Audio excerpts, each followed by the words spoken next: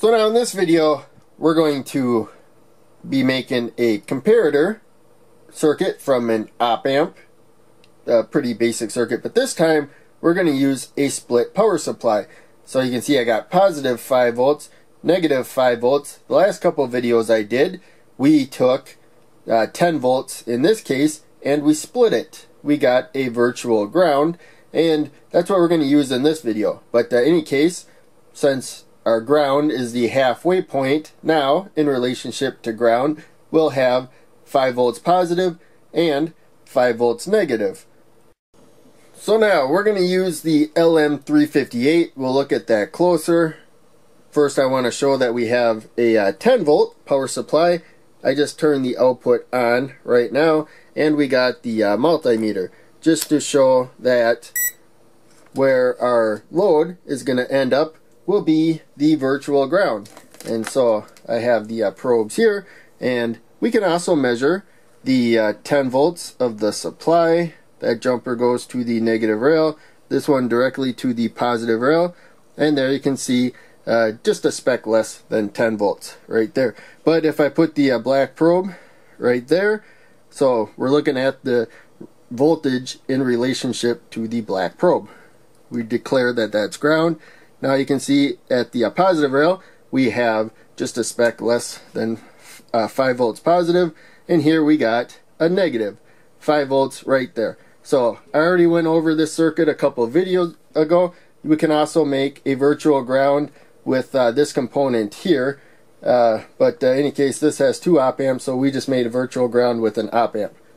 So now, back to the circuit. We have the op amp here, so this represents the op amp that we're not using. Ground represents the op amp within the same integrated circuit that we just looked at. So that circuitry all is indicated by that ground symbol. So now, we're going to set our reference voltage. And again, that's going to be ground. It could be a different voltage, but then the comparator will be high and low at different times. This is an op amp wired as a comparator. So again, we're going to do the same thing. You can see a couple 100 kilo ohm resistors there.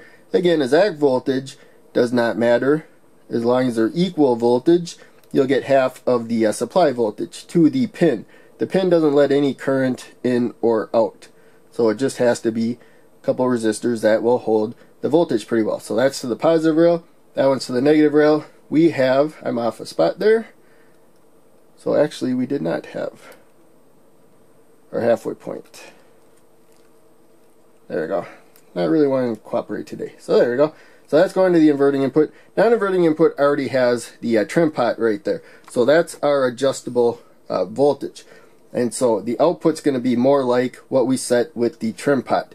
Now, to see what the output is doing, we're going to make a polarity indicator. Since this is a split supply, the output here does a better job of syncing and sourcing current, and so we can have the LEDs with the same resistor. Works a lot easier so than when you're just working with single supply. The red LED I want to light up when the output is high for whatever reason. So our grounds here, our output is down lower, so I'm going to put the longer lead towards the output. I'm going to put the shorter lead, the cathode, to that jumper. That goes to ground. The green LED I want to light up when the output is low. So there you can see cathode there. And so the shorter lead, the cathode, is going to head towards the output there. The longer lead, the anode, we're going to connect to our virtual ground, the orange jumper up there. And we're going to add a protective resistor. Since we're only dealing with either 5 volts more positive or 5 volts more negative, I'm going to use a 220 ohm resistor. So even though there's 10 volts total, the resistor only has to deal with a maximum of 5 volts, but we still have the LED voltage drop, and also the output does not go all the way to the positive rail. And this one probably does go all the way to the negative rail though.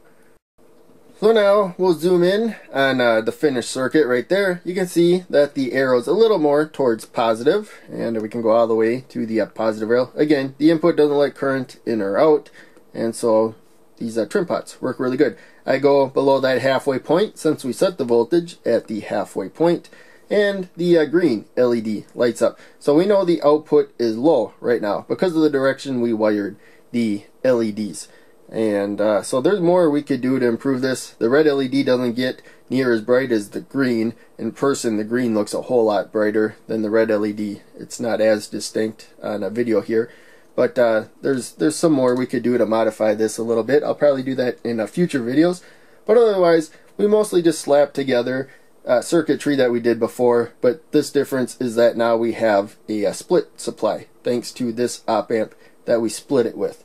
Or a dual supply, if you want to call it that. But in any case, this is my quick video series.